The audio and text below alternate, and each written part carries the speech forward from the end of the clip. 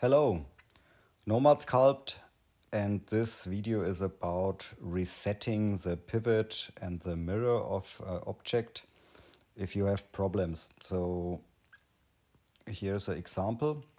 So this object is of separate parts here, and when you want to join this object or boolean this object to one object, it could happen that when you select here your object and you do it in this order in the hierarchy, so here is now the pivot, and when you activate the symmetry, at the moment there's no symmetry, but let's join this object here to one object.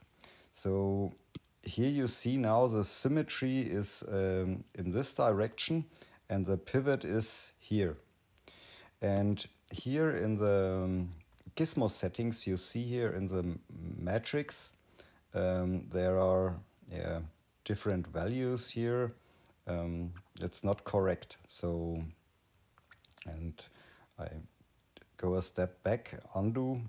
So when we use the Boolean operation, it's the same. Now we have one object, and yeah, the same with the symmetry here and so on.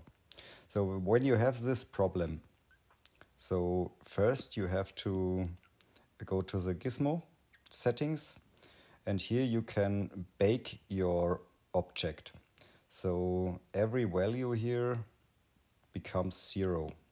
So this is the first thing. And the second option here is on the side menu. Here's the pivot option. And here you can bring back your pivot to the center. So now it jumps to the center of the object. And now leave this pivot option. So now it's a gizmo here. And the next thing is the symmetry. When you activate here the symmetry menu, you see here your symmetry plane or axis. You find here in this menu here a reset option. And here you can reset the symmetry to the object center. Now it's here. And the orientation. So press orientation. And now everything is fine again, I think. So you can check here the baking option. Yes, everything is correct. And now you're happy. Have fun with sculpting. Ciao.